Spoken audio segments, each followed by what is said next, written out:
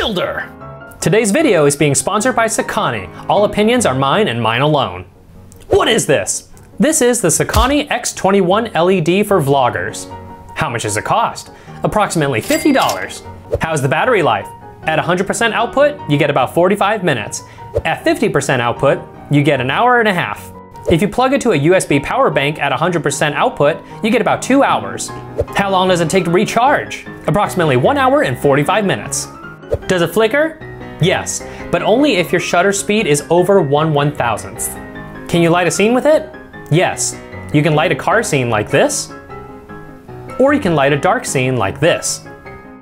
Would I recommend this light for your narrative lighting kit? Absolutely yes. Done. Roll that intro.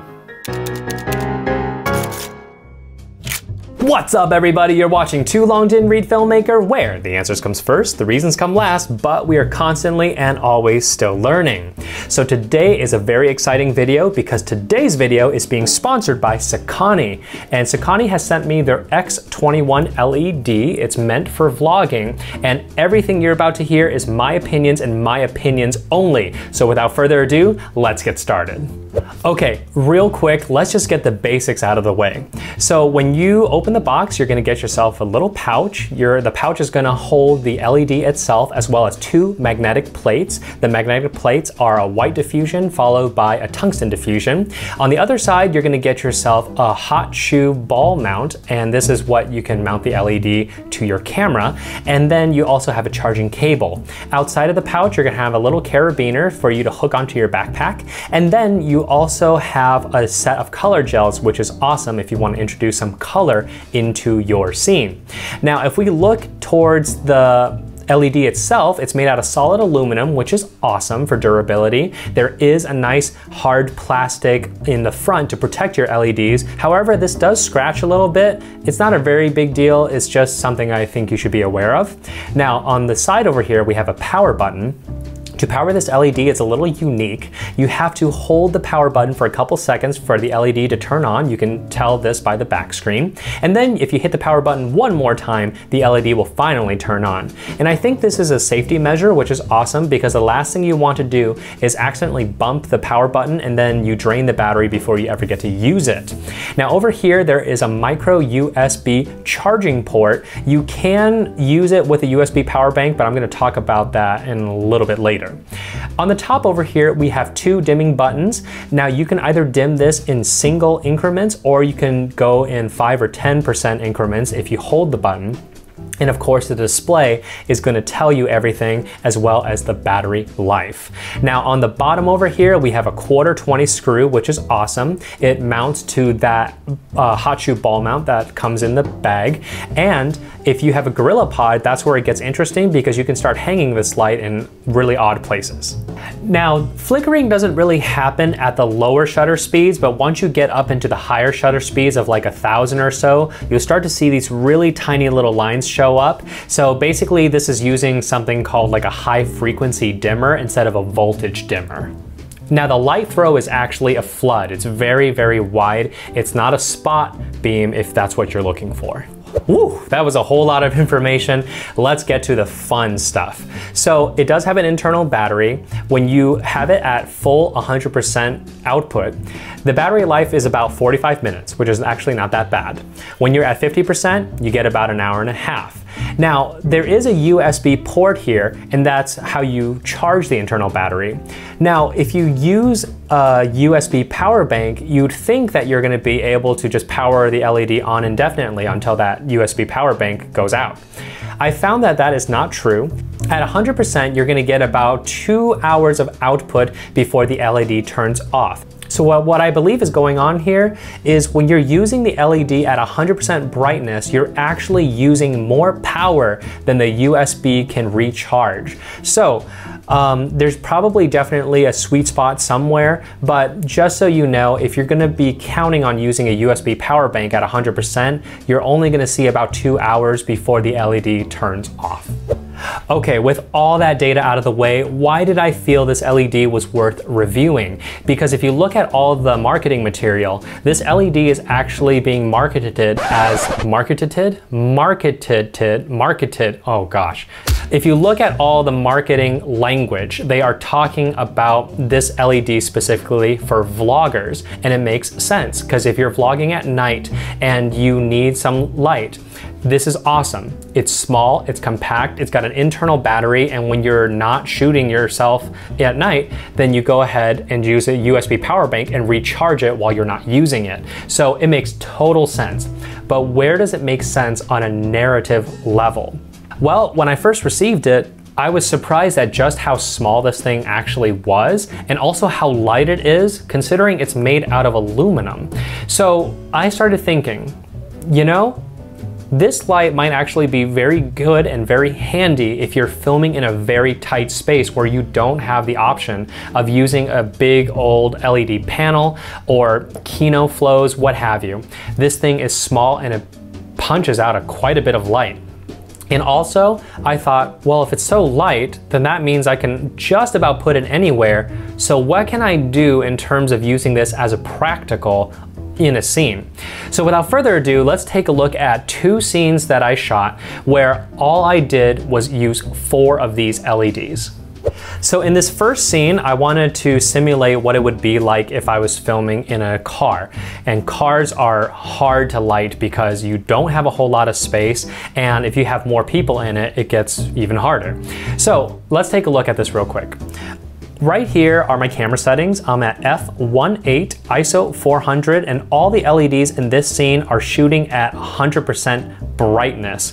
Now, most of them have a diffusion plate in front of it, as well as some color gels or colored paper, except for the one in the far back. So in this scene, I only have 2 of them. I have one that's sitting in front of my speedometer. It's got a piece of paper followed by a green color gel to kind of give me just a little bit of color, not a whole lot. And in the back, I have an LED shooting through my rear windshield, and that is without a diffusion panel in front of it, so it's just a bare LED shooting right through it. Now, it does need a little bit of level adjustments, but actually not too bad for f1.8 and ISO 400.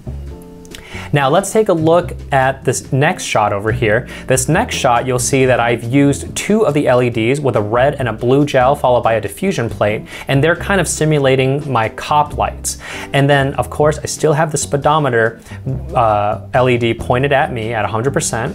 And then in the back you see over there is the bare LED. So this is actually quite cool that I'm able to light in an entire car scene with 4 of these. And obviously if I had more, I can shape the light a little bit more and kind of introduce some more ambiance. Now I find this to be quite awesome because I was shooting at only f1.8 ISO 400. I wasn't doing anything where I'm at like ISO 6400 with razor shallow depth of field. So that's how much these lights can actually pump out. Now obviously there might be some need for a little bit of level adjustments just to kind of give a little bit more contrast and kind of brighten up certain parts of the image, but actually this is not bad considering all of them had some sort of diffusion in front of it. Now this next scene here is my favorite, where I start using these lights more as like a practical on scene or even to build the scene out as part of the set design. So what I have here is I have 3 of the LEDs mounted to the wall. My camera settings are f2.8 and my ISO is still at 400. And yet these LEDs on the wall are only shining at 5% output. And that is awesome because you clearly can see them. They're bringing in that nice little light, kind of a guide light, or if you're making a spaceship, you can kind of use these lights as spaceship. And then I have the other LED off to my right, and it's got a red gel on it, followed by a diffusion plate, and it's shooting at 100%, and it's able to light my face up. Now, granted, this LED is quite close. I would say it's about 2 feet away, just out of frame, and it works very well. So those are just some of the examples of what you can do with these LEDs in a very, very tight scene, or using them as practicals, which I believe is where this LED really, really shines.